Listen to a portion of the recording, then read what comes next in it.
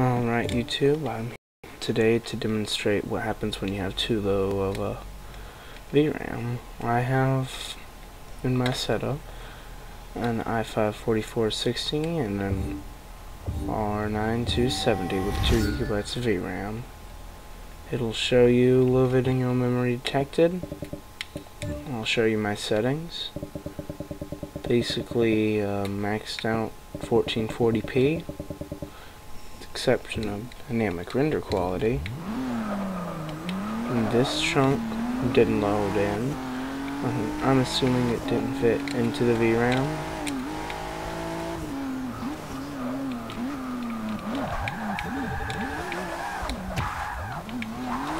You see, what happens is the game will just completely, stop.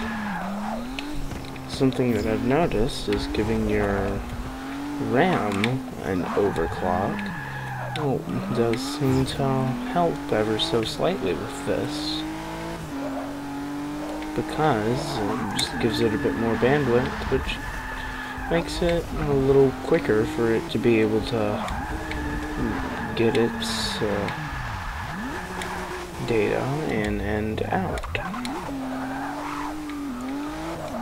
Which makes the low VRAM not as much of a...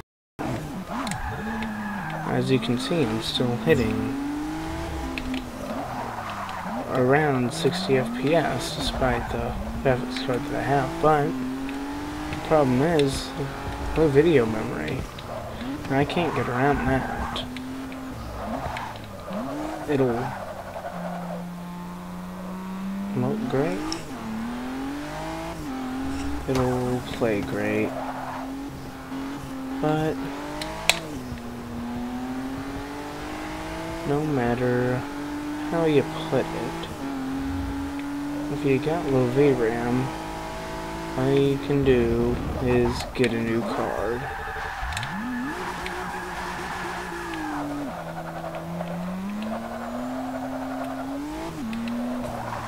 Hey, turning this down to 1080p or even reducing the particle quality just a little bit works just fine for me. Matter of fact, this is actually a 1080p native monitor. I'm just using it with a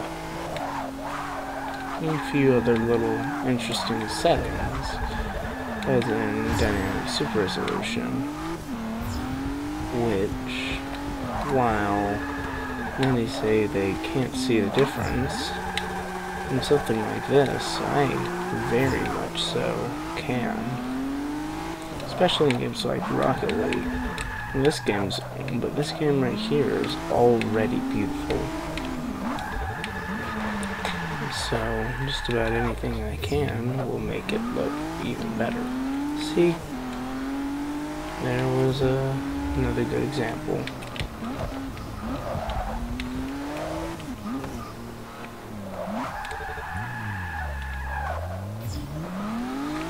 Let's see if I can actually get it to be even worse.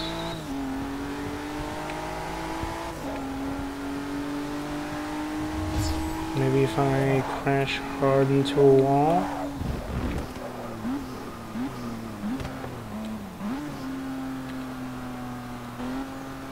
Or not.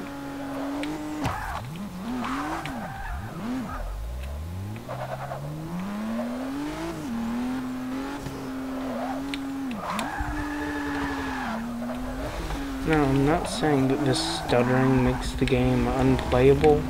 It just really doesn't help. So I think that means it's